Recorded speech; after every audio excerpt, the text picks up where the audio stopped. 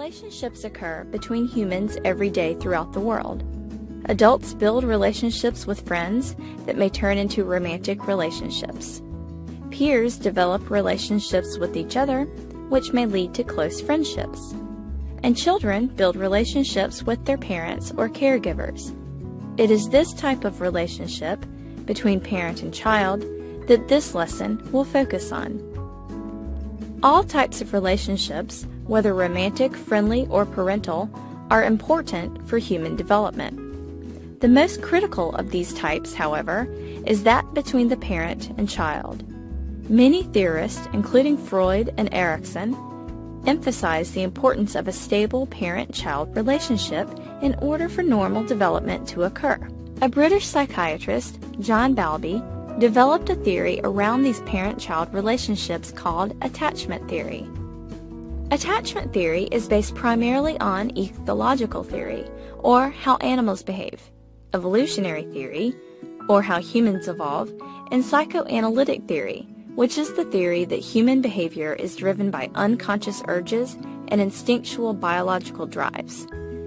According to Bowlby, attachment is defined as a strong emotional tie that bonds one person intimately with another person. Attachment is also a behavior system through which humans regulate emotional distress, such as being threatened. Behaviors which draw humans to security in threatening situations underlie attachment theory. Let us try to understand these through an attachment scenario. A baby forms an attachment with his or her parent at birth. This attachment develops over time, and by around 6 to 7 months, a strong bond is formed. We know this attachment has occurred because the child tries to maintain proximity to the parent, may follow the parent around, saves the biggest smiles for the parent, becomes upset when the parent is gone, and seeks the parent when he or she feels threatened or scared. This scenario illustrates how attachment theory draws from ethological theory and research. Biological predispositions and tendencies, such as babies staying close to their mothers in the wild for protection, have contributed to human survival. This form of imprinting, or learning in which a baby animal follows and becomes attached to the first moving object it encounters, usually the mother, is critical during the early part of life and establishes the groundwork for attachment. Bowlby points out that young children may not become imprinted to their mothers, but they will definitely follow loved ones around.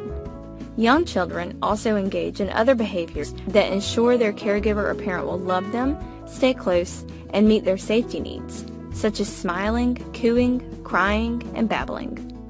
American developmental psychologist Mary Ainsworth elaborated on Bowlby's work through her own experiments, such as the Strange Situation Protocol, in which she explored anxieties and identified types of attachment.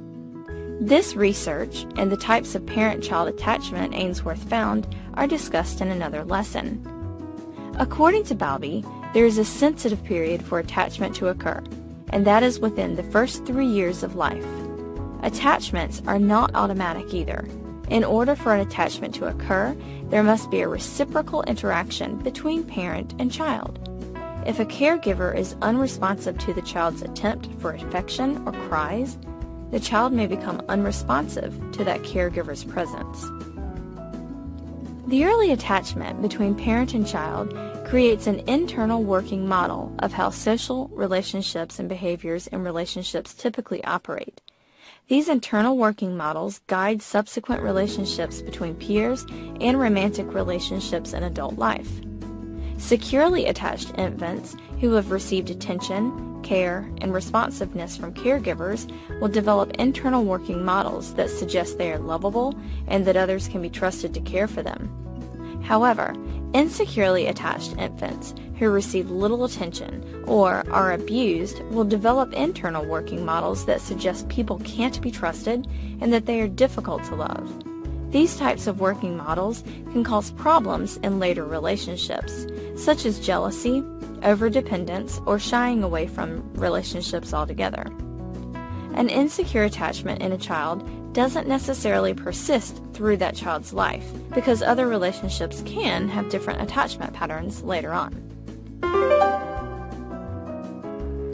So in summary, attachment theory was developed by Bowlby and elaborated by Ainsworth and is based on ethological, evolutionary, and psychoanalytical theories and research. These researchers indicated that attachments unfold through an interaction of biological and environmental forces during a sensitive period early in life, within the first 3 years. The first attachment relationship, the one between infant and parent or caregiver, shapes later development and the quality of later relationships. Finally, internal working models of self and others, formed via early life attachments, provide the foundation for relationships through one's lifetime.